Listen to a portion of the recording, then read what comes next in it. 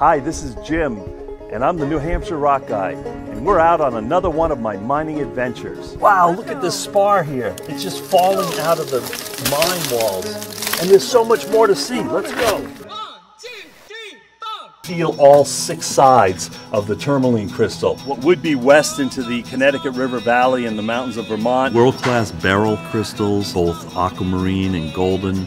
If you look hard enough, you'll find something it's facing. Get ready for a fantastic journey of this incredible mine. Okay, this is very typical, just to keep your fly rock down so you didn't be ruining everything else around it. When you're blasting. Yeah. If you're, most of them were out enough in the open or either underground, so you were confined. But if you had something like you say, there were a lot of these around the top, well, gee, you got a blast and that goes out, you've got to be off at a distance. Otherwise, you're going to be dodging flying rock and so forth. Because, of course, a lot of guys loaded. Back when they started, a lot of people didn't have the background, and they load heavy, and that really created everybody heading for cover. Yeah, so we're here with, you're a blaster, right? Right, learning the hard way. Learning the hard way, but so you've done it? But I did, yes, quite a lot of billing. And underground as well too, surface. But the thing is, I just never loaded heavy. I'd rather be light. I got little bigger pieces, but then they got better. The mica wasn't fractured so much either. Ah, yeah. Yeah. Whereas the spar, it generally didn't matter too much because most of your spar was ground up anyway. No. So these are just discarded or used tires? Tires. Yep. And as you said, the holes were put in so that a cable could be fed through. Right, they'd set them all in and they're all in the band. And there's a lot of weight to one of these. Oh, when you stretch that out, I said they're at least about 12 by 12 feet. Wow. And you carry it in the front of your backhoe or loader and send an end down and then kind of go ahead slowly, and that because you can't break up your wires that you've already got loads. Be very careful. That makes sense. Yeah. Let's talk a little bit about just the idea of blasting. So my knowledge is that there was different grades of dynamite, like 20% or 60% or 40. Most of it for the general pegmatite, so for 40% dynamite, and I used to. When I dealt with the fellows that came up from North Carolina, the first thing they asked me, they said, "What percent dynamite did you use?" And I'm not making fun of their droll, but that would come into the picture. Well, I use 40% dynamite. Pretty soon, if you're talking with them, you'd begin to talk like that. And you'd be talking like that, dynamite. Oh, that's But they came up, and they operated after my uncle and his partner ended up in the Army going to Europe, and this group came up from Spruce Pine, North Carolina, and leased the mine, the Sargent mine, and they were operating for the latter part of the war up at the Sargent. Then they left, and they were both up at the Sargent mine in Claremont, and they were down beside the river at the Smith mine that was down along the river that came through and going to Claremont. Yeah, I don't know that mine. It's in Claremont, right? But closer to the Connecticut. Yeah, it's down in the area. Well, from the Sargent mine, if you just went off through the woods down to the right and down till you got to the I'm trying to think of the name of the river now, but offhand, that's where it was, and it flows all the way over through Claremont to the Connecticut River. Okay. That period of time when the gentlemen from South Carolina, Spruce Point, are operating, when the war ended, did they just stop mining? Did it come to an abrupt end, or did it continue? No, it went on. I think the last extended, the war ended, in 45? I mean, the actual, a lot of it was still going on, the segments of both armies. Yeah, well, you got the East and West right, but some of them in the area, like the Japanese and those people out in the islands, they didn't get the message that the war was over, and they were still fighting. It was causing problems for the Americans we're not fighting. We're trying to stay back and not get involved because.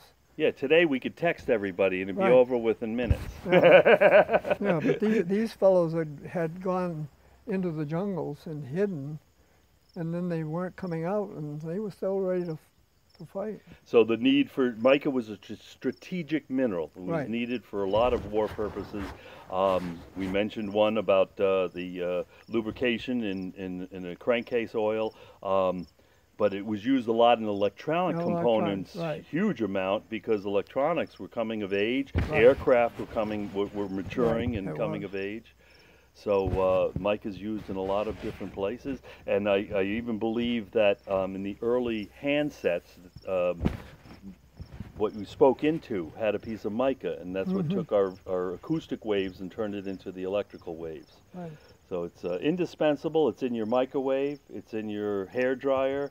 It's in every wall of your house and joint compound, Right. because again, when you grind it up, it's an incredible lubricant. Just like graphite, right? The lubricant Well, you use for right. very, very similar. Yeah. Um, But this very fine was that put in paints. The automobile, when they had that metallic paint, yeah, a lot of it was mica. mica that made it. Yeah, that's one of the big uses. Right. Did you visit, or it might have been Dale Johnson told me about the grinding plant down in Medford, Massachusetts, and the guy that came out looking like the Tin Man every day. Did you see that personally too? Right. Or?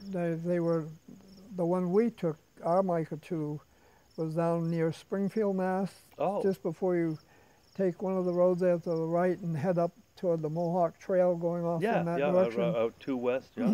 Going out west, right. And I remember the guys coming out of that. At the end of the day, there happened to be a pond right near the grinding plant. Those guys, like you said, they didn't have a T-shirt or anything else on. They'd been working in the grinding plant, and they were like silver from here up. That's amazing. And they'd go down and go in the water, and there'd be a glaze of purple on the surface of the water, just from what came off of them. what came off of them. Oh, that's and then did they have shower on site too, or did they just wash off? Oh in no, I think they have pond? a shower on site. You generally could go into a building or something and wash off, but the big problem was a lot of them still didn't wear their mask like they should, and then you had that silicosis problem. Right, right. Just like, anything that you breathe the dust in long enough, I'm sure, but certainly there's the coal mining, we hear about it, and in the mica you hear about it, and in beryllium.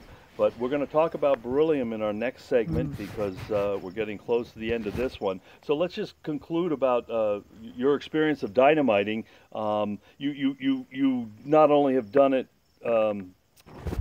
in the mining area, but you would just blast.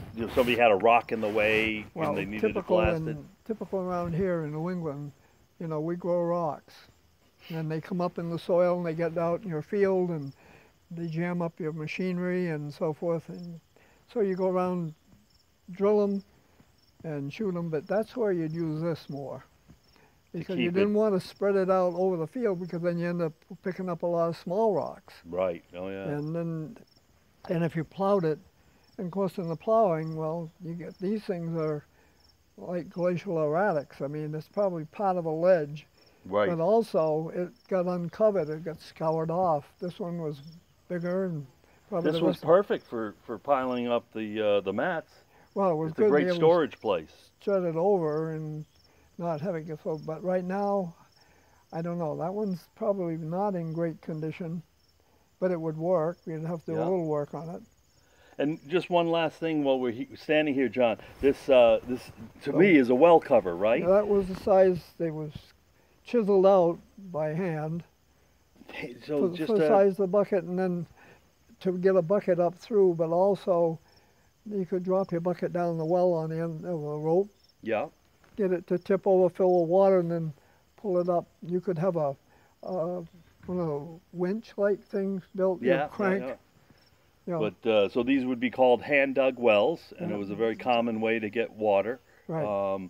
So they were 15, 20 feet, whatever it took to then fill up and have a reserve. How long might it take to get a nice hole like that in a rock like that? Do you have any idea?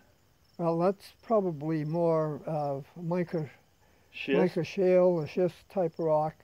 So that's a little bit easier than a little bit granite. right. Yeah, a You'd lot have- easier. Have to chip at it, you know, not be in a hurry, otherwise you'd end up with two pieces and have to start over. Yeah, wouldn't want to do that. Well, thank you very much again for this wonderful knowledge. It's Jim Pecora, the Mica Mine Schoolhouse, This and you might- can find us on YouTube at Pecora's Mica Mine Schoolhouse. Actually, if you simplest thing is just use hashtag Pecora Mica Mine Schoolhouse all together, Right. and then you'll get a whole series of the videos come up and Right. the channel as well. So thank you, John, and we're going to talk a little bit more in our third segment, Yeah. and we'll take you and tour around a little bit more of what we've got here. Well, if you wanted to see that dynamite